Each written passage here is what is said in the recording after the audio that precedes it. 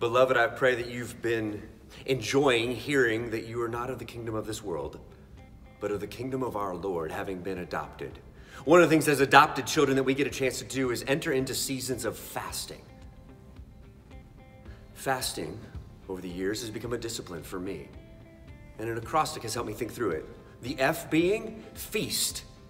As you set aside time, feast on the word of God. Man does not live on bread alone, but every word that proceeds from the mouth of God. The A, adoration.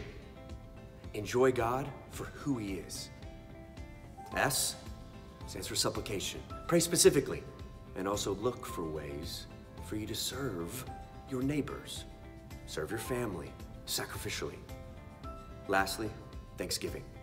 Thank God for who he is, yes, but also thank him for the provisions that he provides for you.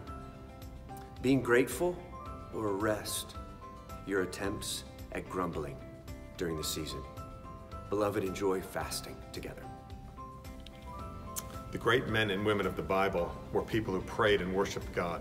But I think you'll agree with me that Jesus Christ opened up a new dimension of prayer when he told us to pray, Our Father.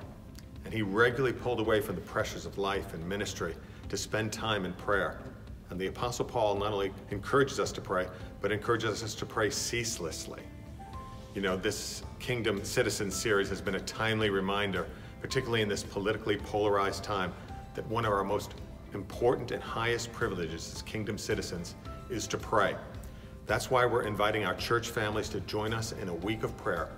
Each day, we will be focusing on prayer points related to each of the sermon series in the Kingdom Citizens series.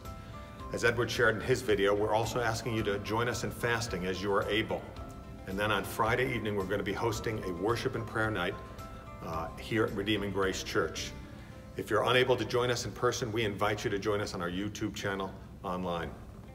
Brothers and sisters, this is an important time in the life of our churches and an important time in the life of our nation.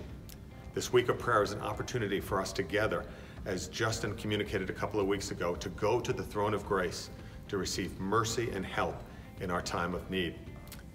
Let's do this together, and let's watch how God will work.